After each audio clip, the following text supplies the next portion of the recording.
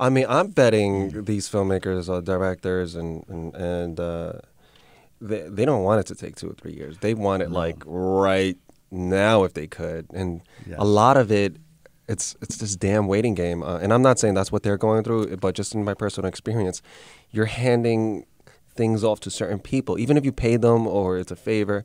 It's the ball's in their court now. Like if you're waiting for your colorist, or if you're waiting for your editor or the right person to score it, or I mean, there's just so many factors. Or there's if you're going back and you're looking at the film, you're like, oh my gosh, this thing's missing. I need this. Or you're going to do any reshoots. Yeah. I mean, there's just so many things, and a lot of it, even as a director, it's out of your control. Especially if you don't have the finances, and you want this certain person, or you can only afford this person, and you have to wait for them. Yeah. And sometimes it's like if you're doing a demo in your house, or you're doing the new hardwood floors, and the guy estimates it's going to take a month, and it's 3 months, and you're still living in a hotel or your parents' basement waiting for your house to be done. Right. It's exactly that. You know, there's just so many pieces to it. It's out of your control. Yes, that collaborative process is just so daunting.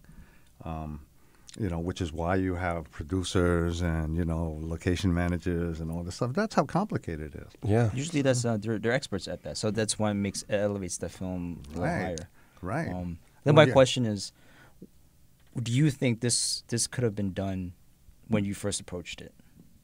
I mean, not really getting the funds, but also just going straight into actually like producing something like a short film on your characters. Well, that's why, you know, I kind of counted on Patrick, because I saw myself. I said, how am I going to do this? I'm one guy. I don't know anything about production. I'm not in the industry. I don't know people. But Patrick does. Yeah, you're a writer, not a filmmaker. Correct. So that's what I said early on. Listen, I just want to write this thing, man. You know, if I have any locations I could help you with, you know, being in the hood, I'll help you, you know, but. You know, I can't cast people. I don't know who's in, you know. So I trust Patrick, because he's got a good eye, a good ear.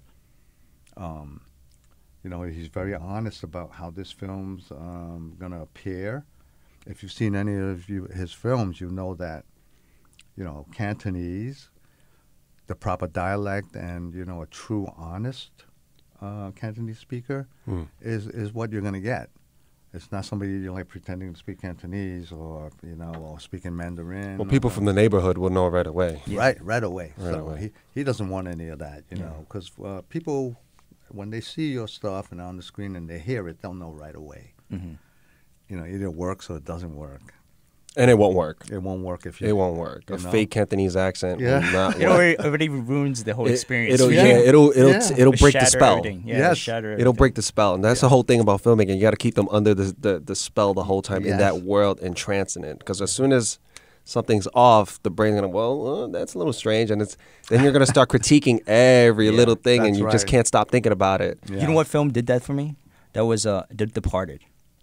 Where they had that Asian gangster come on and he starts speaking Cantonese or whatever it was. It was like gibberish, and I'm like, oh man, I love Leo. I love Martin Scorsese.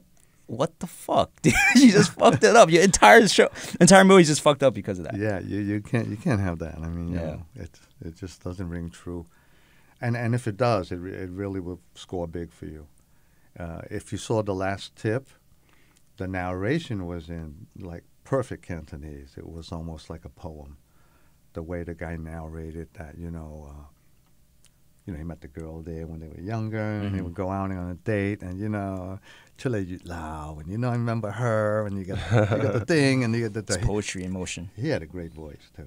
And I think Patrick is going to be good for that, because he's not going to allow it to diverge into something that sounds phony. Mm-hmm. Right. And yeah, I think he'll be able to steer the ship and the actors and give the whole team the proper guidance to really. I mean, it sounds like you guys have this picture painted out, and you guys know exactly what you guys want.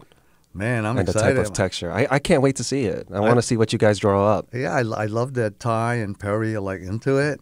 You know, they're of course, just not like, it's a neighborhood thing. Hell yeah. It's a passion project. Yes.